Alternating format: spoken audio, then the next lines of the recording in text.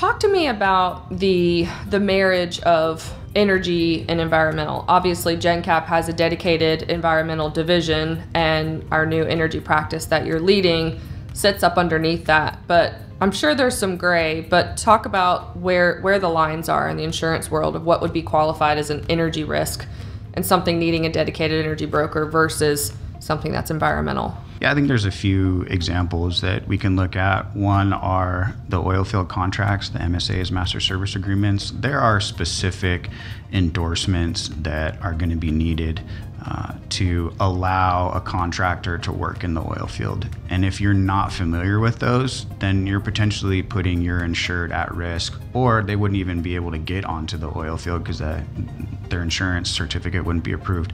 So I think looking at those is a good example. Another one would be just understanding and knowing the marketplace, the carriers that are going to offer coverage in the energy space, particularly oil and gas.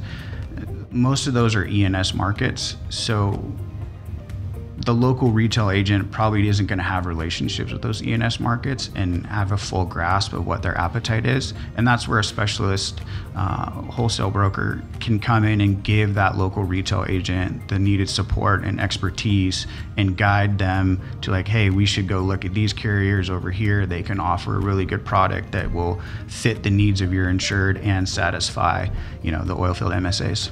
If there's energy anywhere in the description of what industry they might be working in or working for, you should reach out to Jencap and allow us to provide you more solutions for your client, because we can bring more markets and expertise to the table for you.